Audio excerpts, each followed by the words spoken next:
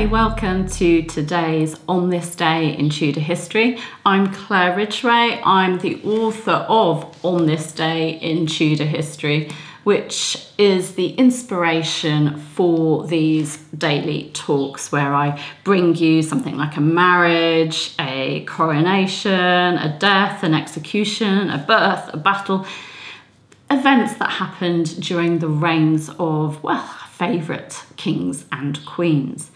Now today I'm going to take you back to 1565 for On This Day in Tudor History, Sunday the 29th of July 1565.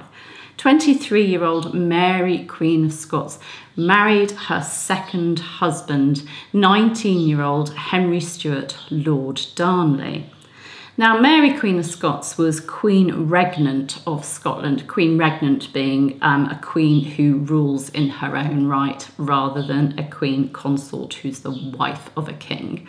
And Mary was the daughter of King James V of Scotland and Mary or Marie of Guise. Her paternal grandparents were King James IV and Margaret Tudor being Henry VIII's sister and King Henry VII's eldest daughter. So there's the link to the Tudors for you.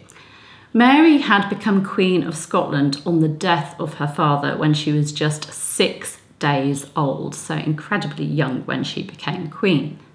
The bridegroom, Lord Darnley, was the son of Matthew Stuart. Oh, we've got the bells ringing out for Darnley. Matthew Stuart being the 4th Earl of Lennox. And he was also the son of Margaret Douglas, who was daughter of Margaret Tudor. So we've got bells for their wedding ringing out, I think. So, of course, you're thinking, Margaret Tudor is in both their families? Yes, Mary and Darnley were related. They were half cousins, and that wasn't at all unusual at the time. So the bells are still ringing out for them. I'm so glad that most of you do enjoy the bells because they're going off all the time. Now, the banns for the marriage had been read in St Giles's Cathedral, High Kirk of Edinburgh, on Sunday the 22nd of July, and that afternoon Darnley had been made Duke of Albany. On Saturday the 28th of July, heralds proclaimed the forthcoming marriage of Mary and Darnley at the Market Cross in Edinburgh and proclaimed that Darnley would be made king following the wedding. At 6 a.m. on Sunday the 29th of July, the couple were married in Mary's private chapel at Holyrood Palace, or the Palace of Holyrood House as its official title is, in Edinburgh. The bride, who had been married before to Francis II of France and had been widowed following his death in 1560, wore her deuil blanc, her white mourning attire, to the wedding. She was led to the altar by the Earls of Lennox and Athol. The couple made their vows and Darnley placed 3 rings on Mary's right hand. After prayers, Darnley left, leaving Mary to celebrate the nuptial mass, of course the Catholic mass, without him. Historian John Guy, whose book on Mary I would highly recommend, writes that Darnley wished to avoid the charge of idolatry, and that's why he didn't stay for the mass, the Catholic mass. At midday on Monday the 30th of July, heralds proclaimed that Darnley was King of Scotland, with the couple's official title being declared Henry and Marie, King and Queen of Scotland. Now, this marriage, sadly, was not to be very happy. Well, it was happy at first, but it didn't remain happy for very long. In March 1566, Darnley, with a group of men, a gang of his friends, murdered Mary's private secretary, David Rizzio, in front of a heavily pregnant Mary. Darnley was apparently jealous of Mary's close relationship with her secretary. Mary went on to give birth to Darnley's son, the future King James VI of Scotland, King James I of England, on the 19th of June 1566. But Darnley's behaviour became increasingly erratic. And he also expressed a desire to be awarded the crown matrimonial, the right to co-reign with Mary rather than being her king consort.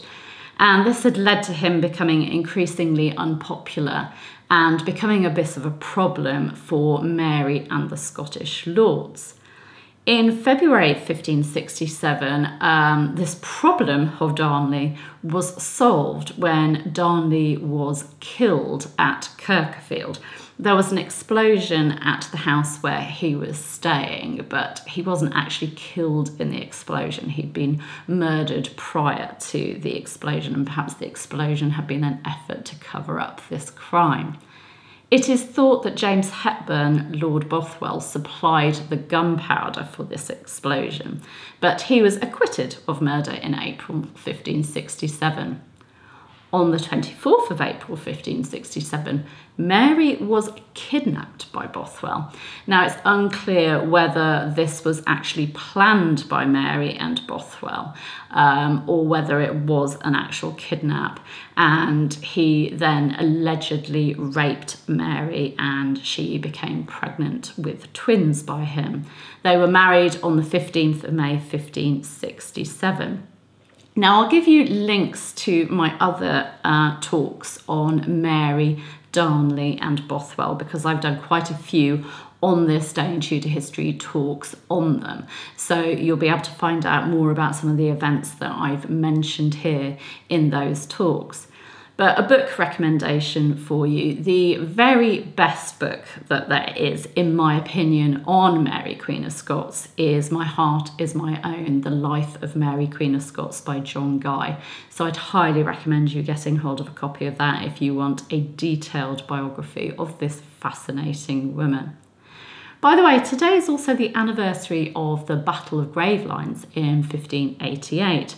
The Spanish Armada was defeated by England at that battle, so it's a key victory, a key date for us, so we need to remember that as well. Spain lost at least 5 ships in this battle and had several others severely damaged.